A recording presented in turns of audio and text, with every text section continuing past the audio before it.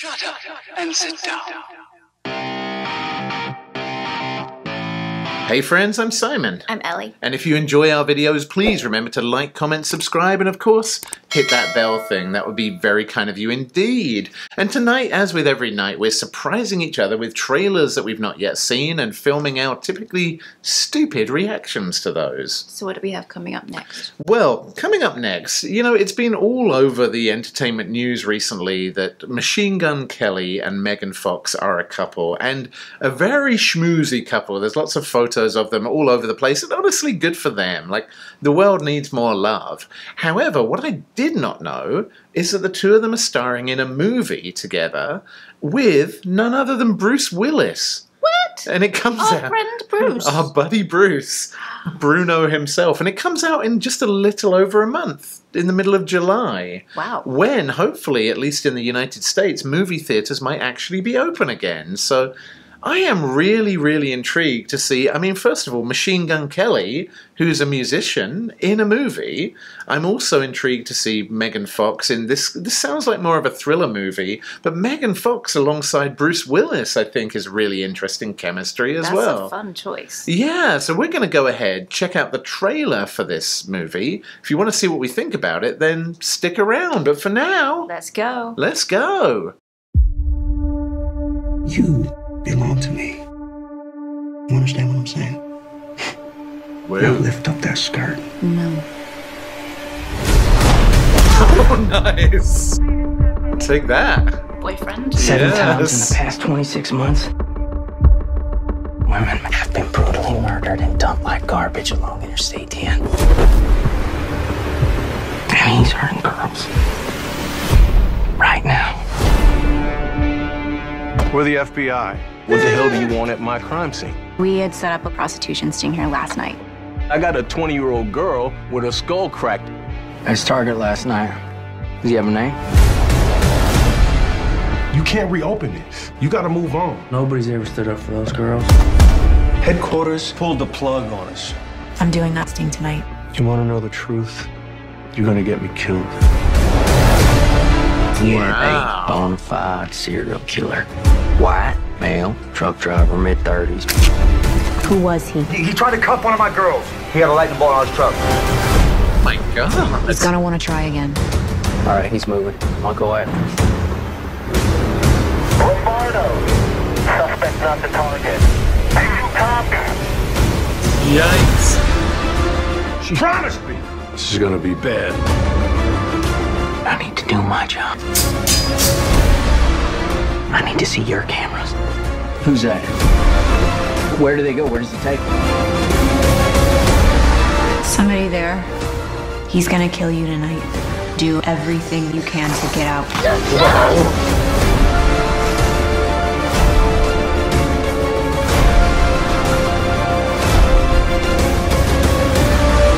You gotta promise me to always walk through that door.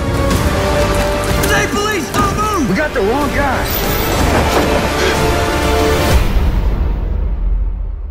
Folks know you live alone. I just want to keep an eye out for you.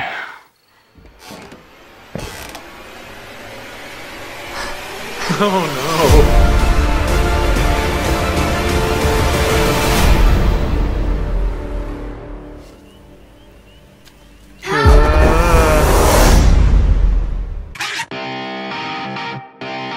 Oh my goodness! Midnight in the Switchgrass coming on July 23rd. What did you think? It's given me so much anxiety. I hate it already, but I think we might have to watch it. It looks awesome. And you know what? Our children are now teenagers and are really into this kind of thriller, drama, you know, tracking down a serial killer type of a movie. I think this would actually be more up their alley than it would yours. Yeah.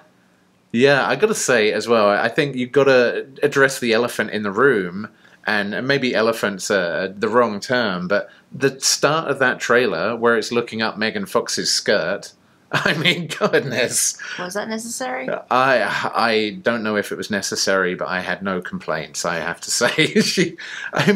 She is so underrated. I mean, looks absolutely stunning still. And you're talking, what, like more than 15 years since she was in that Transformers movie. And she looks like she hasn't aged a day. Mm.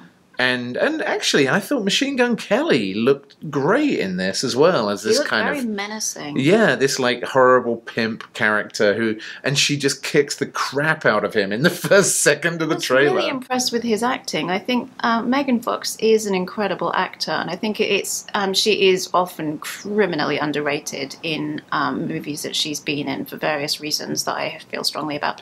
But she is incredible, and kind of acting against her is a challenge, especially, if you're in a relationship and your girlfriend's got to pretend to beat the crap out of you. I think that's kind of fun. But I just think they work really well on screen together as well, even though they are kind of like antagonists. It was kind of fun to see that. Yeah, I agree. I thought, there was a definite chemistry that actually came across on screen and was pretty cool. And you know what? Bruce Willis, I mean, I wouldn't go as far as to say that he never ages, because he definitely looks older these days, but he certainly is not one of those actors who looks too old for a movie like this. I mean, yeah, and we've seen movies like The Little Things recently that had Denzel Washington in. This had a really similar vibe, I thought, and Bruce Willis's character is a really kind of similar character to Denzel's character in that movie, and they're probably of an age, the two of them, and they've both got that kind of grizzled old detective look about them, so yeah, I could not be more stoked about this one.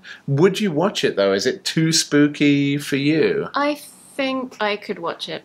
Wow. Yeah, it's stressful, but I trust them to give us a satisfying conclusion. That would be my main worry. Yeah, and I've got to say, and no spoilers here, but The Little Things, I actually thought the ending was really, really disappointing.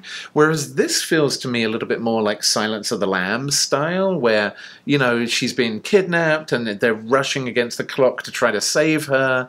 And I suspect, knowing Megan Fox, she'll probably be quite capable of saving herself. But hey, that's just my theory. But yeah, it definitely feels like I'm hoping they're going to save the day and that serial killer's going to get his comeuppance and it will be a satisfying putting a bow on it and not a "what's in the box" kind of an ending. That would suck. Yeah.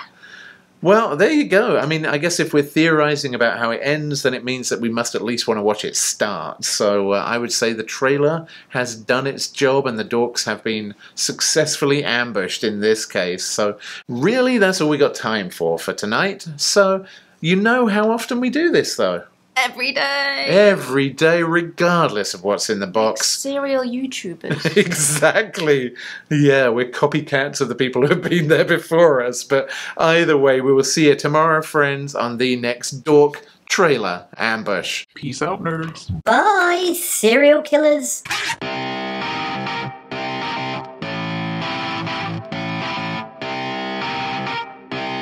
Shut up and sit down.